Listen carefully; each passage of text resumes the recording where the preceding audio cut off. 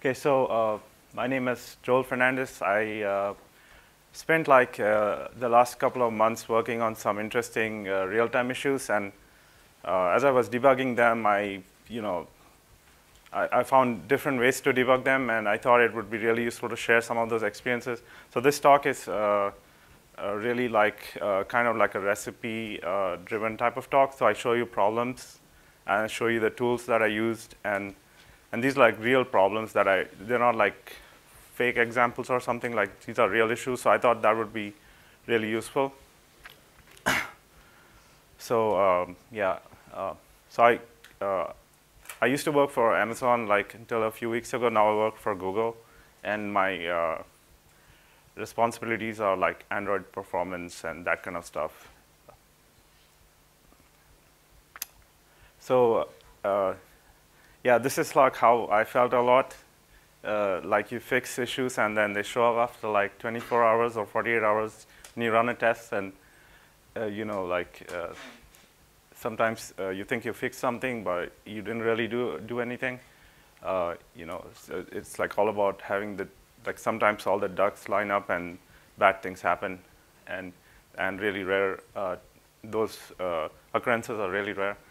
So for the purpose of my talk, I'd like to make some definitions. Like period is the time interval between which RT task will be released at a fixed rate, and deadline is when that RT task is expected to finish responding. And for periodic real-time tasks like audio, period and deadline are the same thing. So I'm going to start off with like some basic concepts, and then we'll go into the real issues, the categories of issues, and how to, the tools I use to find the issues and fix them.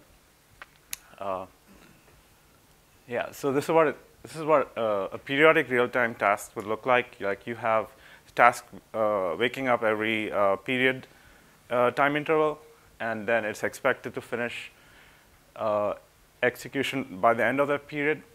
And you have issues like where the task has, like you can see here, it has some scheduling delays, jitter that happens when it actually gets the CPU from the time it's woken up.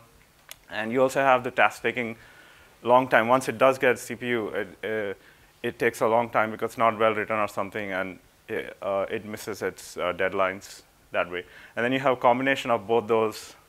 You can have jitter and the long execution time causing issues. So I wanted to briefly go over all the delays, the possible delays that you can face. So in this example, I have task 2 that is responding to an interrupt 2, and it has to finish responding. What you have here is you have some hardware delays. As soon as you get the interrupt signal, you have some propagation delay. The interrupt control has to register that, all of that. And then in this example, I have another interrupt that was already running on CPU. So in Linux, interrupts cannot be nested. You cannot have a top half interrupt interrupting another one. So the interrupt has to, even though the signal was received, it has to wait for the previous interrupt to finish, and that's what I call hierarchies of delays. And then finally, the interrupt 2 gets a chance to run there, but the interrupt itself takes time to run. So I call that ISR execution delays, interrupt service routine execution delays. And then the interrupt, it wakes up the tasks and puts it on the CPU, but for it to actually get the CPU, it needs to contend with other tasks. So in this case, I have task 1 that's higher priority. So task 2 has to wait for task 1 to finish. And I call that scheduler delays. And then finally, task 2 gets a chance to run. Finally, after all this delays, and then it takes time on its own to run. So I call that task response delay. So you have all these delays together that add up and introduce latency. Usually, the scheduler delays are the biggest. And then in this picture, I try to show like preemption of delays. So you had a task that turned off preemption, and you have so here you have task 1 responding to interrupt 1, and task 2 was already running, and it turned off preemption. And then the interrupt 1 came in, and you have the regular hardware delays and the interrupt service routine delays. But then after the task woke up and was assigned CPU, it still cannot run because task 2 has turned off preemption. And so you have the preemption of delays. And finally, when it re-enables preemption, because task 1 is higher priority than task 2, it'll get the CPU. But it had to wait for preemption to be enabled. So you have those preemption delays as well. And then in this picture, I try to show delay where a CPU took long time to wake up from idle. To service an interrupt, CPU might be in a deep sleep state and has to wake up from that. And that has delays too. So you can see here all this time was taken for CPU to actually come back into a running state. And usually that's not high, but it can introduce latency. And especially if you have hardware bugs with the CPU waking up, maybe a power rail has to be toggled or something. I've seen issues where that adds latency too, and we'll go over that. So a quick mention that if you don't have threaded interrupts in Linux, executing interrupt context cannot be preempted by anyone. Another interrupt cannot come in and run. It has to finish running, and then the next one will get a chance to run. The reason they did that was you had these interrupting interrupts over and over, and then you had like stack overflows and stuff like that, which was a pain. So they just said, like, let's just not do that. And then, yeah. So a quick mention that if you do something like this in your driver, then you can really piss a lot of people off, like if you disable preemption or something for no reason. As I showed you earlier in the pictures, disabling preemption for a long time increases latency. And the RT patch set goes to a great deal of, it does a lot of work to make sure that that doesn't happen. So your spin locks and all those things are not, don't disable preemption as in the non-RT world. And if you actually have to disable preemption, a lot of paths in the kernel actually check if there's something higher priority that needs CPU. And then if it needs CPU, it re-enables preemption. And there's ways to also, there are APIs that you can use to check if there's something that needs CPU, and then if it does, then you release the lock. So there's all kinds of tricks like that the driver can implement to actually make sure that turning off preemption for a long time, it doesn't harm the system.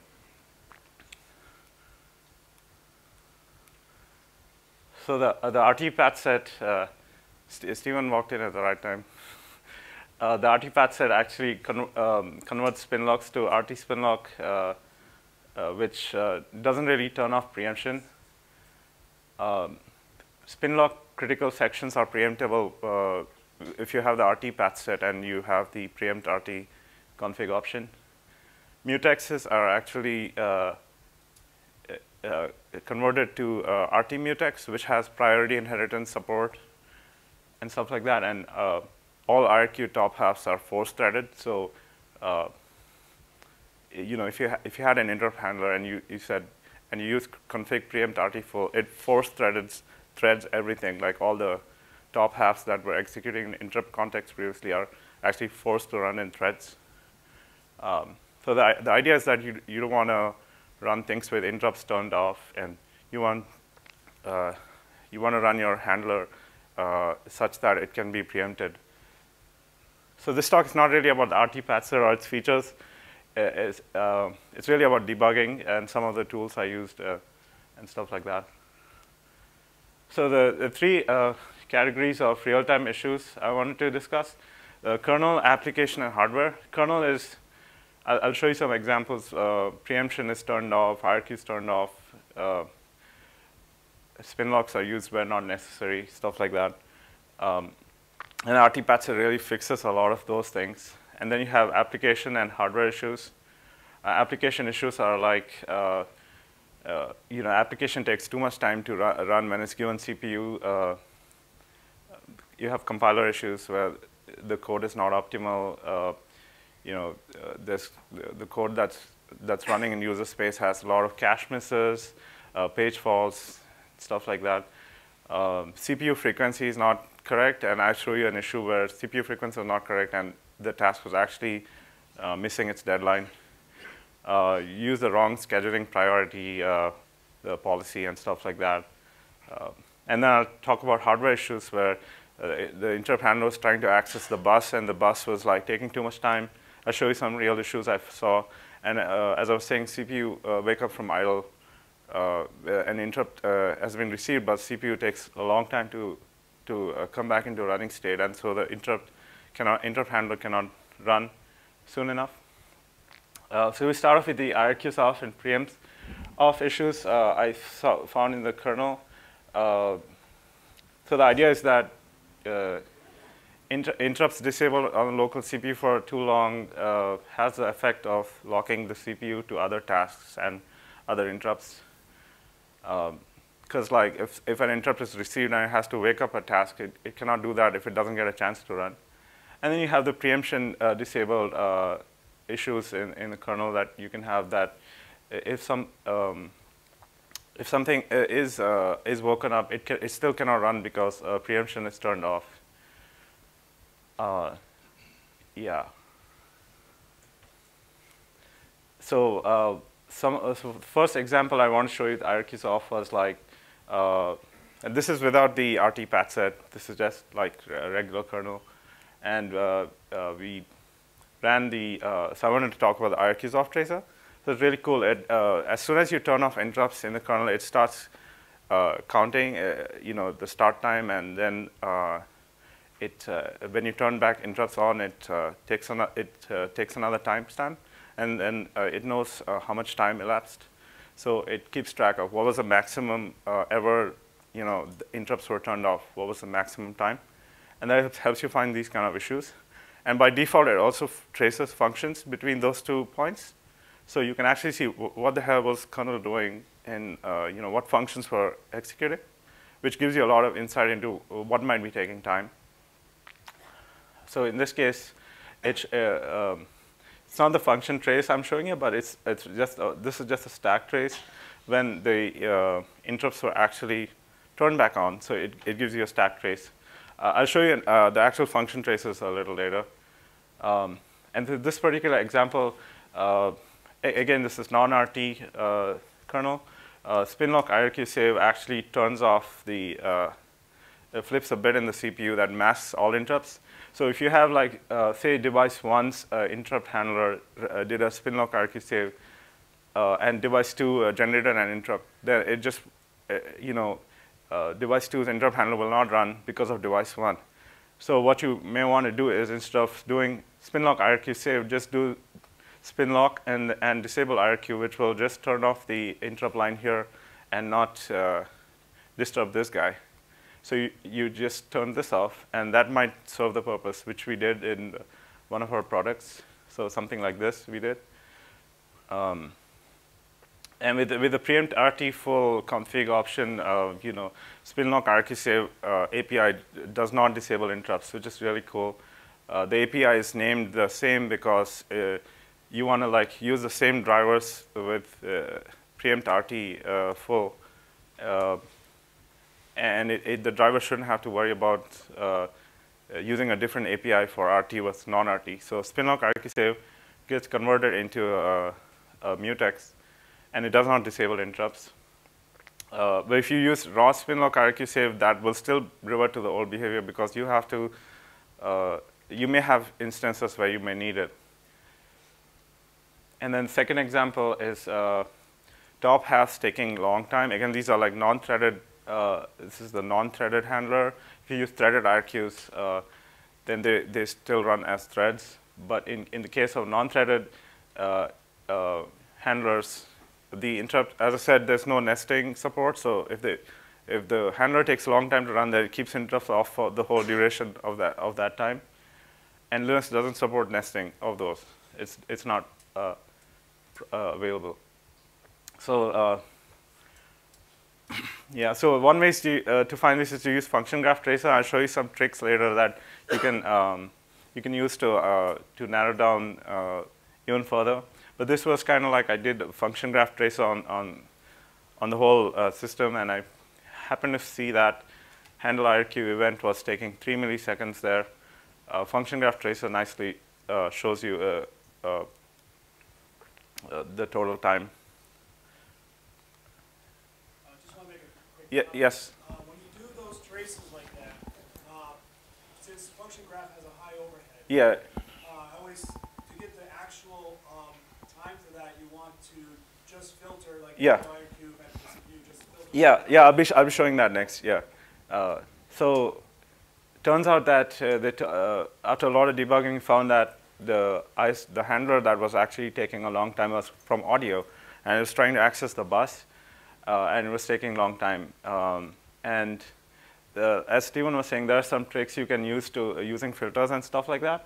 So one nice trick I found was you can just run function graph tracer on handle IRQ event and say set the depth to 3 and show me everything that took greater than 1 millisecond, and it'll show you something like this. So just looking at that, you can easily see across the whole system which interrupt handlers took a long time. And this wasn't actually working.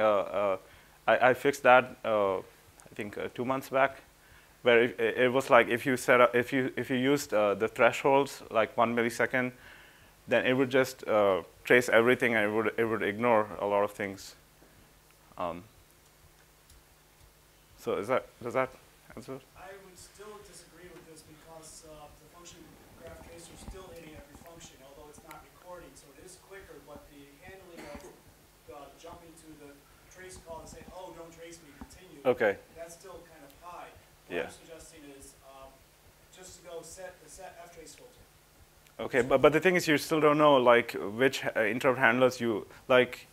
You don't know the names of these guys, right? So you can't really filter on them, right? What I'm saying is, what I would do is you do this first, and then filter it down to see if it's ftrace overhead or if it's. Oh, okay, and then narrow down and yeah, okay, cool, yeah. So after what Steven's saying is like after you see something like that, then take the individual functions and then set ftrace filter on those, so that nothing else is traced but just that.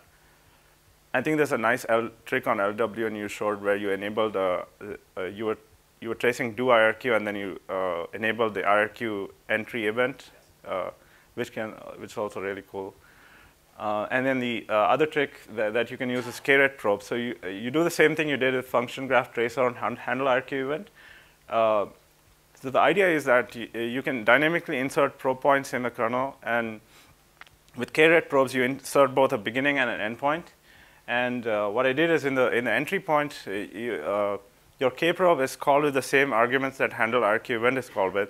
So you can actually take those arguments, the IRQ descriptor, and actually find out which function is about to which handler is about to be called.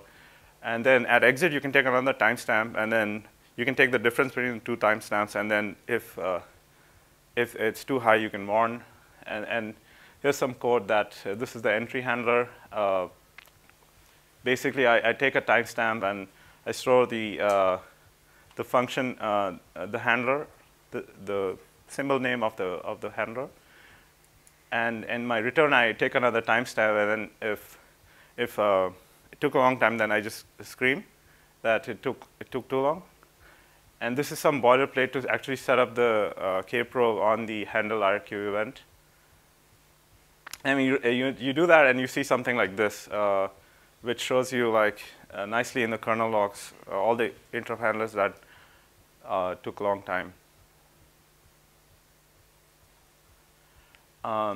So the recommendations are, my recommendation is use threaded IRQ as much as possible with preempt RT patch set, with the RT patch set, and preempt RT full, like all interrupts are threaded. So you won't run into the problems, hopefully, that I just showed.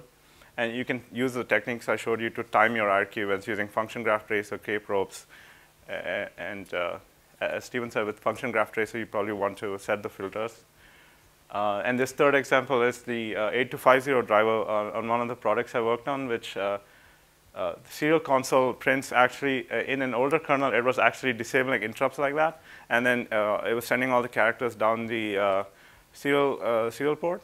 And it actually disabled interrupts, and then it did that. I'm thinking it did that because you didn't want messages overlapping messages, but that's what it was doing. And the possible solutions for this are, like, of course, like try not to print anything unnecessary. In our final product, we disable the serial console completely for security reasons as well. So we fixed it that way. But the real fix was made by Ingo Molnar, where he converted the local IRQ save that I just showed you into a spinlock IRQ save. And the idea is that if you use config preempt RT full and you say since spinlock IRQ save, that's still OK because it won't disable interrupts. So that fixed the issue. But you have to have the RT patch set, and you have to enable preempt RT full to actually fix those kind of issues. So I want to briefly talk about the preempt IRQs off tracer. It's like the IRQs off tracer, but it starts tracing when you either disable preemption or you disable interrupts, and it stops tracing when you enable when both are enabled. So that kind of takes care of both the cases. And then you can see the function trace of the maximum latency that happened. So this is a real issue. This is another issue that I'm working on right now in the upstream kernel. Basically, you have this vmalloc vmap stuff. It's used to create virtual mappings in the vmalloc space. And this code actually has this mechanism called lazy free vmap. So when you map something, it creates a virtual memory map. But when you free it, it actually doesn't like destroy the mapping. And after it crosses a certain point, like I think it's like 32 megabytes times the number of CPUs. If the threshold crosses that, then it actually starts destroying the mappings. And it does the whole thing with spinlocks, with spinlock and spin unlock, which for non-RT again like turns off preemption. And so this issue, the way we worked around it was we reduced the 32 to 8, the max threshold, so that when it actually starts, when it actually gets triggered, it gets triggered more sooner than like waiting for 32 megabyte times the log of the number of CPUs. And preempt IRQs off tracer nicely caught this 14 millisecond there, and so there was a bug in the preempt IRQs off tracer that with the help of Steven, we fixed that. Where it wasn't function tracing for when preemption was off. It was only function tracing when interrupts were off. So you would miss all these things. But once that was fixed, we could see that, and we could easily see that it was actually busy in this loop here, because we could see that the free vmap area was repeatedly being called. So that's the preempt IRQs off tracer. I would encourage people to use that. And then a little bit about the RT patcher. What it does is, as I was saying, spinlock IRQ save doesn't turn off interrupts in RT patcher. It gets converted to spinlock. So it's kind of like a trick. It doesn't really disable interrupts. And then it actually gets defined from spinlock to RT spinlock in the spinlock RT header file, which, if I understand correctly, it's kind of a spinning implementation, but it sleeps while spinning. So that's it for kernel issues. We go into hardware issues now. So the hardware issues that I saw, there might be many. Some terminology for bus accesses. So you have two types of accesses that CPU can make on the bus. You have posted and non-posted. Posted transactions don't wait for the transaction to complete. So you make the transaction and then you continue. Whereas non-posted, you have to wait for the transaction to complete. And this is like the architecture of one of the devices I saw this bus-related issue on. This is an Intel Atom. And it has this, I don't want to go over everything here, but basically it has this Silvermont system agent, which is this high-speed bus which is connected to your cores, your memory controller, and everything, the high-speed stuff. And then you have something called IOSF, which is for all the I/O stuff like PCIe, USB, audio, and stuff like that. So it looks something like this.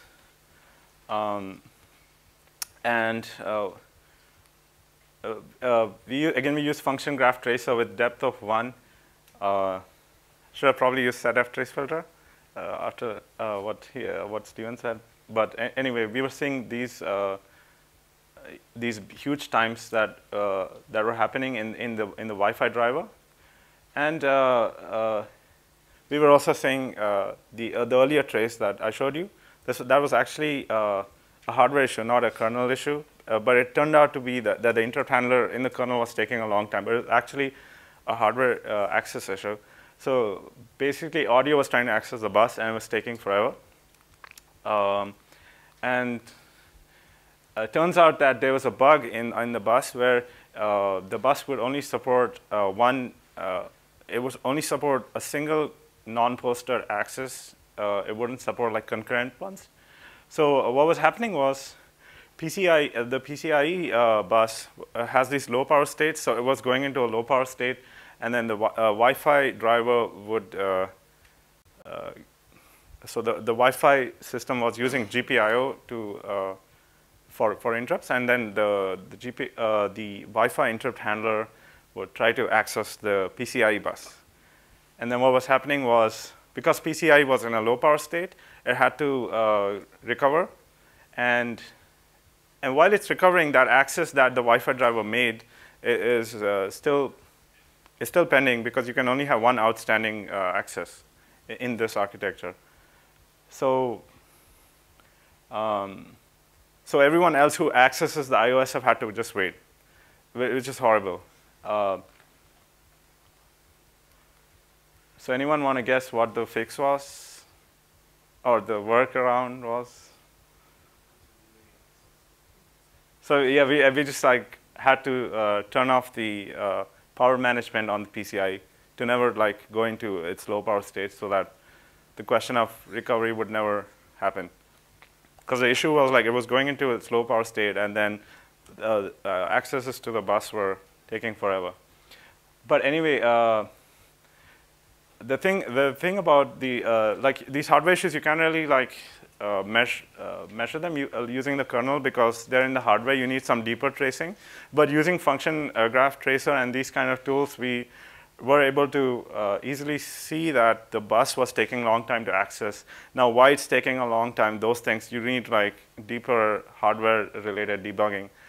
But honestly, we didn't really need that to, we kind of saw a pattern that the bus access were taking a long time, and then we were able to determine that it was the power management.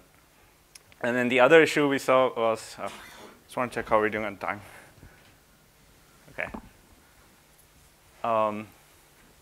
So you have this thing in the kernel called the PMQoS framework, and you have this thing called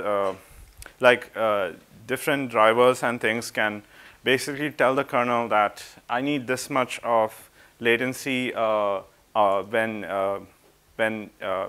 you actually recover and come out of idle. So when there's a latency requirement change, a new set of sleep states have to be calculated based on what the requirement is. So to do that, all the cores have to be woken up, because if they're not woken up, then it doesn't make sense, because like they're already sleeping. So how can you change the amount of time they take to come back from low power state? So you have to wake all of them up, and then the kernel will program new requirements for what power states, low power states they can enter.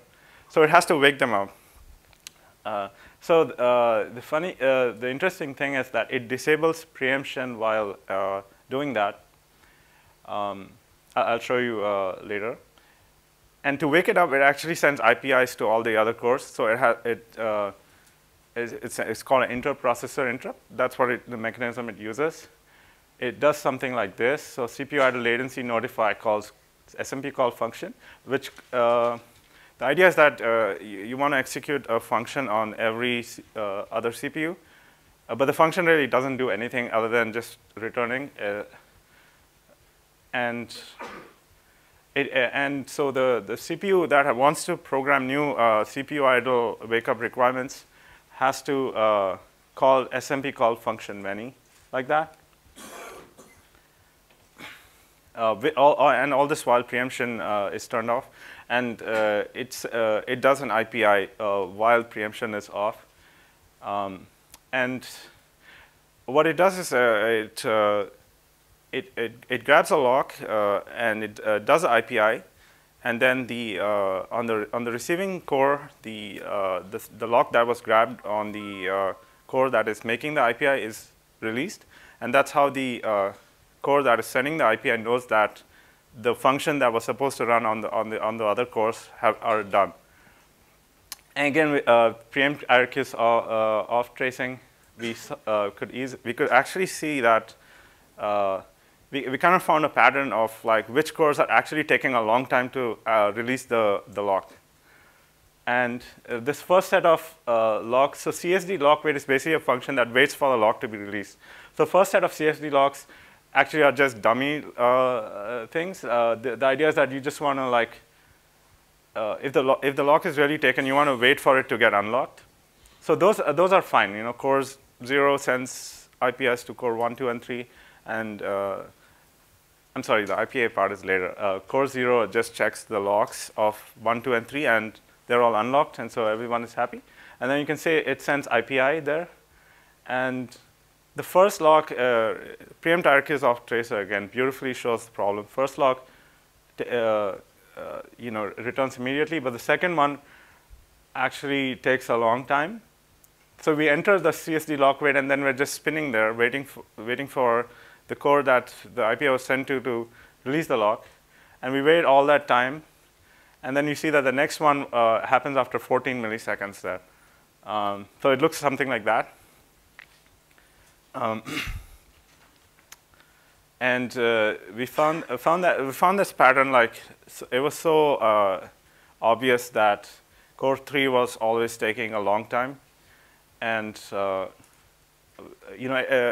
course it didn't tell us how to fix the problem, but at least we knew that there might be something going on there, that the IPI that the core receives is not able to run, the function handler is not able to run. It might be something related to being idle, because we were trying to wake everything up. So you get that insight. And the issue turned out to be something to do with the PMIC was on the same I2C bus as the I2C driver, and it's just a mess. And so the PMIC, the I2C access was actually keeping the bus busy, and because of that, the PMIC couldn't be contacted to bring the CPU out of idle in time. It's just a mess. So with that, we'll go to application issues. I worked on this product, really cool product, Amazon Echo. It does a lot of things. When it receives audio, it has to do beamforming to figure out where the sound is coming from. It does noise cancellation and that kind of stuff. It's always listening for Alexa, and it has to respond to that. And for user space, since Android was being used, I've used Android systrace, which is actually based on ftrace, and it uses the ftrace trace mark facility to insert start and end things, like so that the application can actually make marks like I start this here and I end this here, using the trace mark right feature of ftrace. And so it nicely shows you how much time each of the different things in the application took. And it looks something like this visually when you actually run systrace. And so this showed us the task here. It's like picks up every now and then, like to read frames from outside, process them, and do your beamforming and all these other algorithms. And systrace nicely shows you like a lot of things at the same time. So instead of going through traces, you can easily see like visually, what's going on. And we found a pattern where these things correspond to these things, like kind of merging. They shouldn't like merge. They should like they should execute quickly within the time that they have. Otherwise, they will not be able to process the next period. And the governor is like to blame because we were using, I think it was interactive governor, and it's really crap. Like it has a very short memory, so it doesn't look at overall utilization. It just looks at the last window, and so it's like okay, like there's not much. There's like some room to drop frequency, so it drops it, and then bad things happen. Then it backs up again. You can see that here. So we actually had to like hack the product to have a minimum frequency and never to drop below that. But I think the new governors are really good. The SCAD freak governor does take utilization into account. And then I used perf quite a lot to find issues like cache misses and stuff like that, and then report that to the algorithms team and like say, hey, you have like cache misses, 30% of the time. I had to blur out this stuff because I didn't want to get into trouble. But this is like open source, and this is closed source. So anyway, yeah. So this is the generic Android audio pipeline, and then you have some algorithms processing here. So I had to tell them like optimize it and stuff like that. And you can have other application issues, of course. Like I did find that they were not using enough parallelization to run the algorithm, so I reported that. And you can have other issues like page faults, memory locality issues, and stuff like that. And then the scheduling part, like I wanted to go over some things in the scheduler statistics that can tell you about problems. So with scheduling, you should design your system such that all the priorities are correct, and and you set up your policies correctly, like sched other or round robin or whatever. And sched stats is this cool feature in the kernel that can show you how much time something was waiting on the run queue to get CPU. So I use that quite a bit. So this is actually for the CFS policy. What I really wanted was to use it for RT, but for a round robin, and it's 0 for round robin. So I was like, why is it 0? And then looked at the code, and it was actually not being calculated.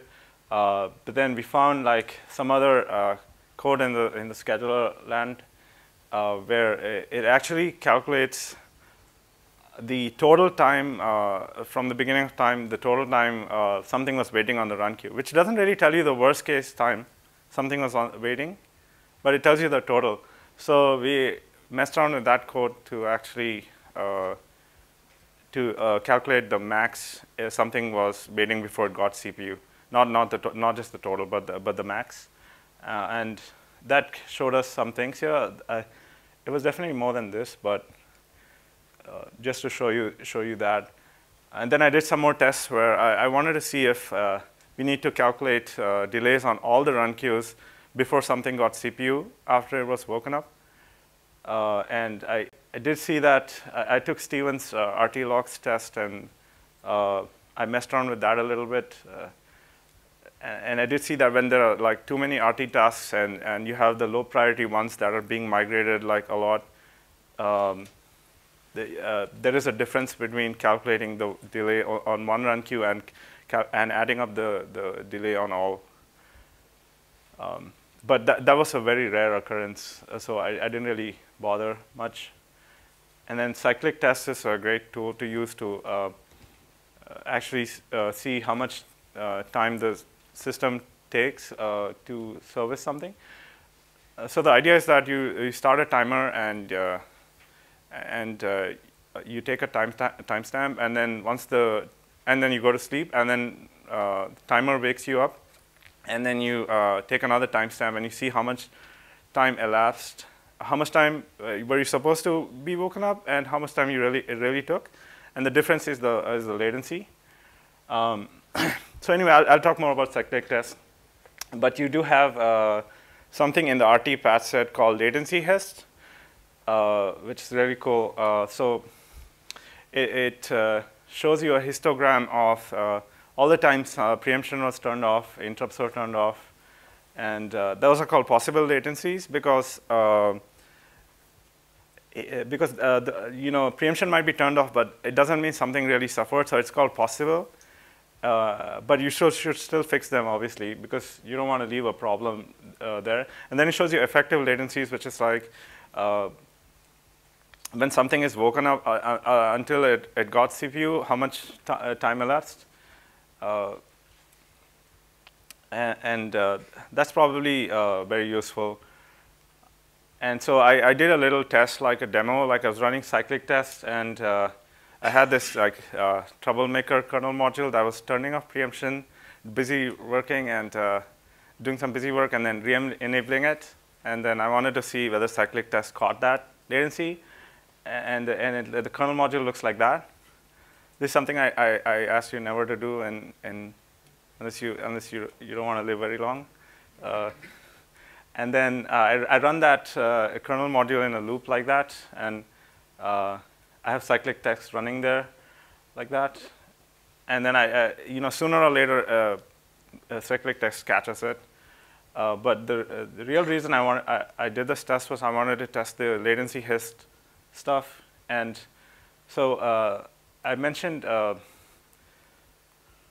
effective latencies, which is a histogram of wake-up latencies that ever happened on the CPU. So it looks something like that. I skipped a lot, but it does give you an idea like what was the worst case. So you can see that it's pretty close to what cyclic test found. It tells it's roughly close. And then you can so that's just the histogram, but it doesn't tell you like what actually suffered. So then you have this this other file called max latency, which shows you what was the task that suffered the maximum. So you can see that here. It shows like 2 millisecond cyclic test suffered that latency, and it also shows you what was running before that task got CPU, which is useful because it might give you an idea about what was going on just in the previous task, like which task was running, and that might help you to dig in further. And then the other tools that I learned about was Matthew's latency tracker, which I think I'll try. Matthew's sitting right there. You can definitely. Do you want to say a few words about latency tracker? Yeah. Should I? Yeah. Basically, so it tracks latency from the start of the interrupt and/or execution, and it basically follows the wake-up chains. So basically, if you directly from the handler wake up a thread, or if you raise a stuff hierarchy, which then wakes up the thread, which then wakes up the other threads. So we basically follow that. So it's an internal tracker. So it's really so it does so it's not buffering or nothing. It does the aggregation directly within the kernel, and it's based on a lock-free hash table that we implemented, as well as a lock-free memory allocator. So it's dedicated, so it's pre-allocated memory chunks. So the goal there is to have it be fast, have non-dependency on locking or nothing, and can be used from NMI context. Okay. And then the final part is user space can basically talk to a file which is work begin, work end, and they can echo or whatever write a cookie to match the beginning and end of their work. So basically you can follow the response time from the IRQ start down to the end of the actual task. Okay. Yeah. So cool. Yeah, I really like the per breakdown that it'll show you like in the whole path.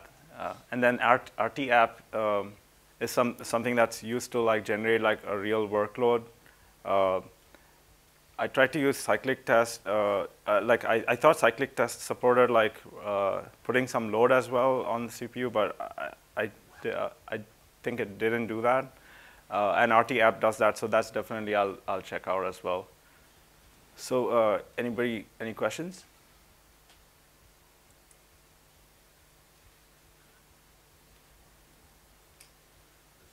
Yeah, please. Could you please show your slide with where you put a filter on 1 millisecond, the very first tracer slide, and depth of 3.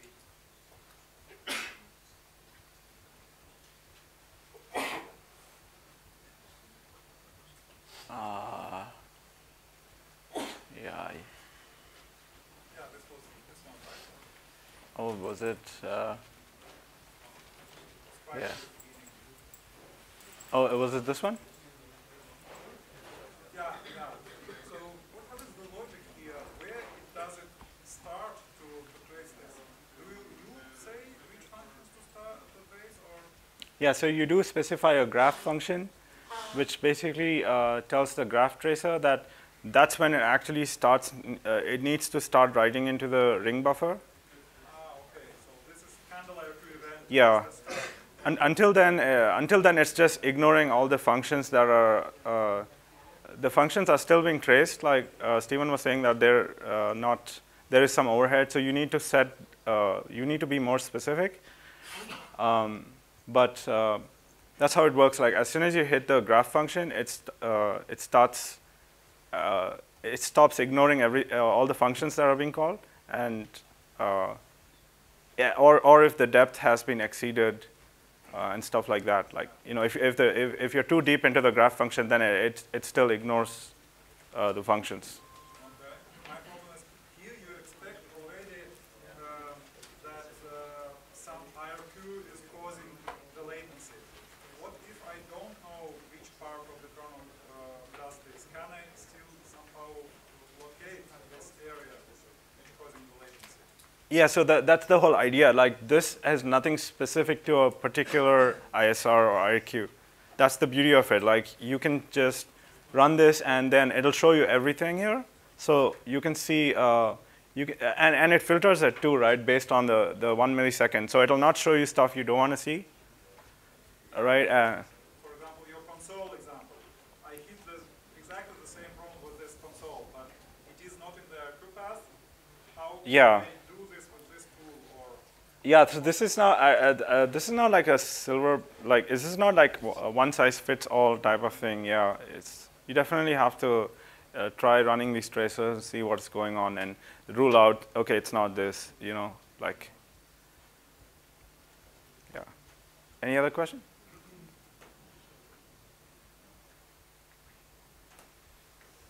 Cool. Okay. Yeah. Question. Do you know how much performance this tracing costs?